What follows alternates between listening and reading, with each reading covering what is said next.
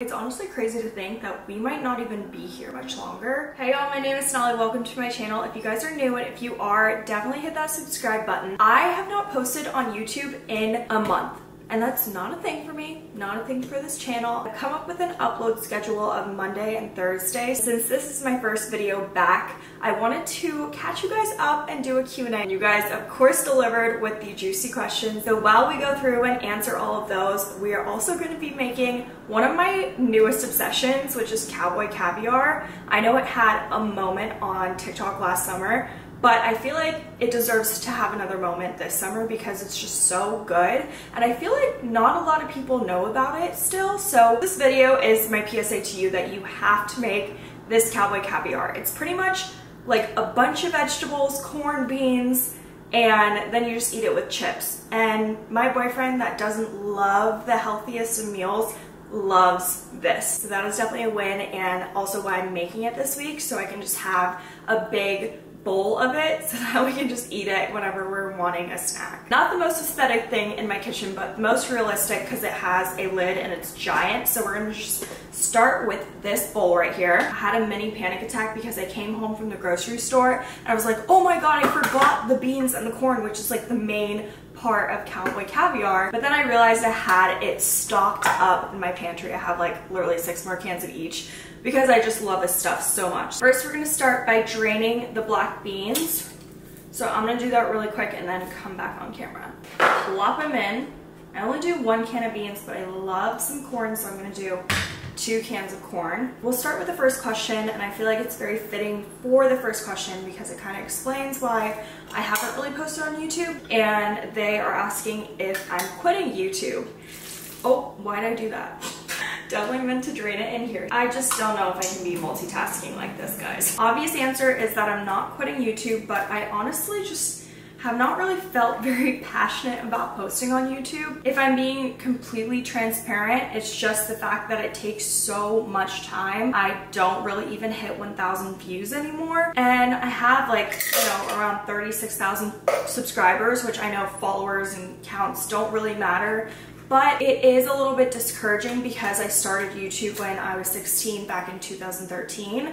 I believe half my followers, probably more than half, are ghost followers. Like they probably don't even open the YouTube app anymore. I have been a little bit discouraged about that, but then also I just didn't know like what to make content about because I loved vlogging, and specifically I liked vlogging just so I could have the memories. Editing takes so long. And I did try out hiring a video editor. I actually tried hiring 2, but it was just really expensive. I really don't make that much money from YouTube for it to, you know, pay off. So I just really wanted to feel that like spark of motivation again. And not that I'm fully there, but I really want to get there and just kind of explore different avenues of content, kind of like this one. And I also think that travel has thrown me off so much. I am such a routine person that if I'm not in my own house for like, you know, more than a week, I'm like, oh, what's the point of getting in a routine when I'm just gonna like, you know, pack up my suitcase and travel again. And I feel like I've been traveling quite a bit since like February, March, and it's finally starting to slow down, which I'm very happy about. I cannot wait to just experience the Austin summer that I love. We did 1 can of beans, 2 cans of corn, and now we're gonna do some veggie prep. I brought out the magical veggie chopper. This thing just saves so much freaking time, and I'm not the best at chopping veggies, so we will be using this today. I know my mom's gonna watch this and tell me to put up my hair, so we're clipping it up. I recently learned this hack on how to cut a bell pepper and make it just like way easier to chop up. So you take off the top part, so it kind of looks like that. Then you take off the bottom part, maybe a little more. So it looks like that. Then you just kind of carve this middle thing out and it makes it so much easier. Just pull it out and you're left with this. The next question says, are you moving when your lease is up? And there was another question about an update on house hunting. It's honestly crazy to think that we might not even be here much longer.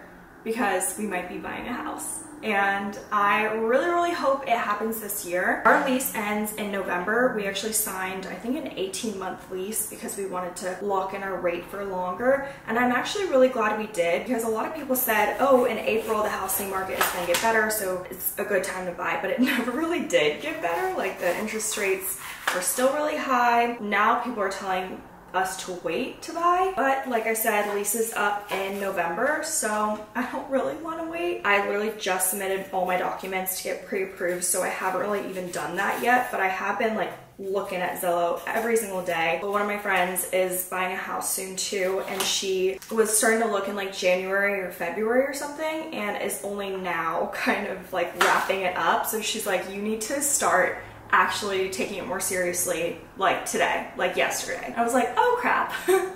Just because it's scary, like it's a really big adult decision. I don't know, I feel like a baby. I just cut the bell peppers up into like little squares because this chopper attachment will probably only fit that. So let's start. You kind of have to like really like smack it down, so sorry if it's loud.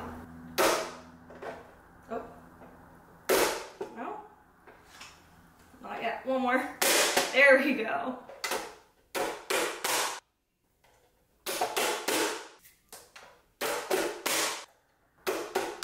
I know a lot of people are probably curious about what area we're looking in. I mean, ideally, I would love to stay in East Austin just because it's, you know, I feel like up and coming. There's just so many new restaurants popping up and just a really fun part of the town. If you would ask me that 2 years ago, I definitely would have said Mueller. But now I just don't even want any house that's like attached to another house, like a townhouse pretty much. And I also really want a backyard. And I feel like a lot of houses in Austin have like a little sliver of a backyard, especially in Mueller, and I'm not really willing to give up that like amenity of a house. So I'm kind of over Mueller, and obviously with our budget, we're definitely, you know, having to look outside of the city, like not too far out, because I'm not gonna buy a house so far out. Like, I literally hate driving. So, and I want to be close to like UT because I'm a photographer and I specialize in UT grads. And so I'm there like twice a day for like 3 months out of my kind of like season. So it's important for me to be like closer to that. So we're thinking we'll be up north, but honestly, I've seen a lot of great houses south. So I feel like for the most part, we do have an open mind. The next question is Ryan back for good? And yes, he is.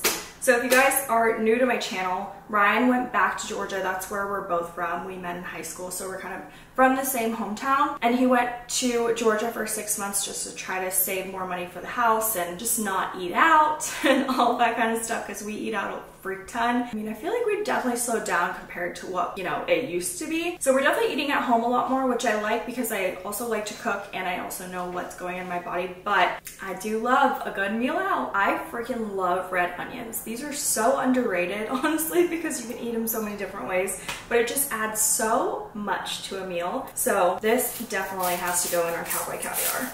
Next question is, do you ever miss Georgia / would you ever move back to Georgia? I honestly don't really miss it very much. I mean, maybe when I go home, I'm like, oh, you know, this is really nice weather during the summer. We were like not sweating at all compared to Austin, where you like walk out of your door and you're dripping sweat instantly. Yeah, I miss that. I miss the weather of Georgia for sure. I miss my family, but I don't miss Georgia. Even just thinking about having a wedding and like where it would be, I don't really feel connected to Georgia. And I sometimes will get DMs like, oh, I know you're like from Atlanta, do you have any recommendations for Atlanta? And I'm like, honestly, I have not lived there in 8 years. Isn't that crazy? It's been 8 freaking years. I cannot believe it's been that long since I've lived there. And I did live in the suburbs, so I think it would have been a different experience if I was in the city, but I just love Austin so much. So I don't think I see myself really moving back anytime soon, at least. I mean, never say never. I loved this next question because I immediately knew exactly what to say for it. It reads, what is the cringiest thing you've done for social media? And it's funny because I'm literally working with this brand again, but the first time I worked with them, and it was my Lumify ad, so the redness reliever drops, the eye drops, and they're good. They brighten your eyes. They like make them look so white. The product is great, but what I had to do for this ad that I did was so cringy. And basically they had had like a sound. It was kind of back when music on TikTok was important, like trending sounds was super important. So they made a Lumify song and they wanted us to dance with our eyes. And I literally, like, when I read the brief, I like started laughing to myself. I was like, you gotta be joking. But it wasn't a joke, so I danced with my eyes. Honestly, it could have been cringier, but like they boosted it, so it did get a lot of hate. I mean, it was just funny. You could probably honestly look it up on TikTok. I did like more of like a before and after kind of thing. Half the comments were like, oh, I thought she was gonna fix her eyebrows. And I was like, cool. So that's probably the cringiest thing I can remember. I've kind of come to terms with the fact that a lot of things I do is cringy, and I tell a lot of my friends, I'm like, I know I'm cringy, just you don't even have to watch my stuff. Like, I'd rather you not watch my YouTube videos if you know me. I'd rather just like, I don't know, have this be like my personal diary. But if you do know me in person, then just close your eyes at the cringy parts, please. I don't even think I'll have to take out the peppers. It might all fit in here. Nice. I guess this doesn't eliminate the onion tears all the way, because I'm definitely feeling it coming. I almost forgot the jalapeno, but we have it right here. And I believe that's everything. Look how satisfying it is just to see all the vegetables chopped up. It's time to dump it in. This thing is literally gonna feed us for days. Like, this is so much. Time for the best part. We're gonna do the dressing, which makes it so much more yummy. And we're gonna start by putting in some olive oil to a bowl. Honestly, guys, I'm so bad at measuring, and now I see why my grandma never has measurements, because if you make a meal so many times, you kind of just like know how much you're supposed to put in. But I would say like about maybe a little over 2 tablespoons, and then we're gonna use rice vinegar because I don't think I have regular vinegar, so I think that this should be a good substitution. So we're gonna do like maybe a little under a tablespoon of that. This is the key ingredient, honey. You have to put honey in the mixture. It tastes so freaking good. So we're just gonna eye it and probably just add in the whole bottle, because why not? There's like a lot of vegetables in here, so I want it to be covered. I think I'm gonna juice a whole lime. This lime is pretty large. We'll continue with the questions. The next question is, do you ever regret quitting your corporate job, and are you still doing photography? No, I never, ever, ever regret quitting my corporate job, and I'm so grateful that I was able to do so. I never thought I would say this, but I do miss kind of having someone above me telling me what to do. Not every day, obviously, but I kind of miss that, because for me being self-employed, I, you know, have the most flexible schedule, but sometimes I don't even know where to start. I don't know what's a priority. I don't know, you know, what's a deadline and what can be kind of pushed off. So that is really hard. And also having a flexible schedule, you really don't have to work some days if you didn't want to. And so there are some days that I do take advantage of that, and I wish I didn't. When I had my corporate job, it was pretty much work from home plus a little bit of travel, which I ended up hating about the job. But honestly, it was probably the best job I could have had out of college. It was a content creator for a student housing property management, what is it called? Property management company? Yeah. And so I would travel and take photos and videos of the properties for marketing materials and all that kind of stuff. So it was very like cool. Like, I got to see my photos blown up on like posters, and my videos play as like Snapchat ads. And it was just great to have the corporate experience. But yes, I am still doing photography. Right now it is my slow season of photography. Like I said, I specialize in UT grads, so their season is really like February, March till May, and then a little bit in the fall. I don't get too many bookings in the fall, but I'm hoping that'll change. It's just really about people knowing that I exist and that my services exist. So I definitely need to work on marketing myself, but it's just a lot to handle because I have, you know, my personal and my content creation, Instagram, TikTok, all of that, and then I have my photography, Instagram, TikTok, and all of that. So it's a lot to keep up with, I'm not gonna lie. And that's why I kind of put the photography stuff on the back burner and like update it maybe once a week, which is horrible, I know, because that's like a really good way of people to find me. But I do want to do more couples and honestly high school seniors. I've definitely done a good handful, but again, it's word of mouth. And since my Instagram page is so many of UT grads, maybe high school seniors look at it and they're like, oh, she doesn't even do seniors. So I want to change that, and hopefully I'll start working on that now that I'm home. At the end of every grad season, I go through a really bad burnout with photography. and sometimes I'll get DMs of people like asking me, you know, if I'm available for a shoot, and I'll literally be like, I'm busy, just because I want like a little bit of a break. So it's kind of nice. It's a little bit chill right now, but I am really ready to get back into it because I am craving to do more shoots. I'm gonna just taste the dressing. It's definitely missing some more lime, and I'm just gonna go ahead and get the extract because I don't have too many more limes and I don't want to put it all in this Cowboy Caviar, so let's do that. A lot better. We're not done yet. Still have some garnishes to put on. First being cilantro, and I am horrible. I got the pre-cut ones at HEB. These are honestly just the best. So we're just gonna do lots of cilantro. Actually, I was gonna say a little, but lots because it's so good. And then what makes it so delicious is avocado. And I learned this trick from my mom.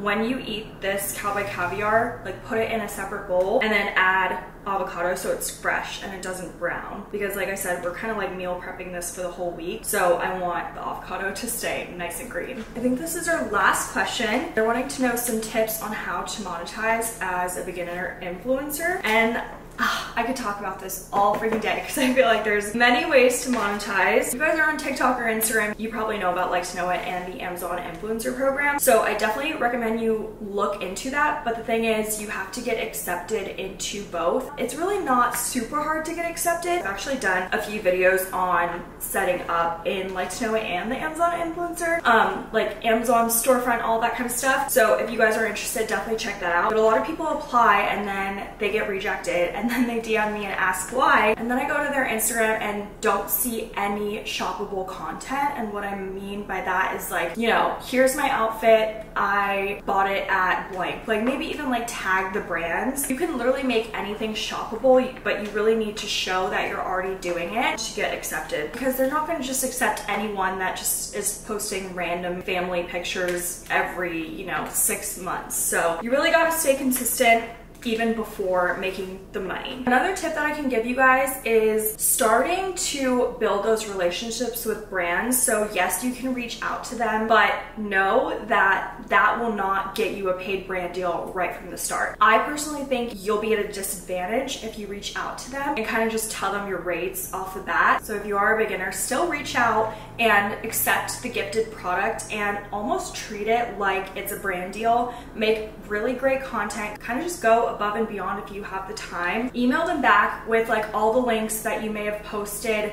Maybe you want to share the analytics too. That will literally impress the brand so much that they may come back to you with a paid opportunity. I would love to do a full video on content creation, but honestly, I just like would not know where to start. So if you guys would want that, let me know, and then maybe I could do a question box on my Instagram. So that concludes our yummy and beautiful Cowboy Caviar, and you can serve it with whatever chips you want. I got these for Ryan. They're delicious and just like the normal chips, but I love these Siete chips.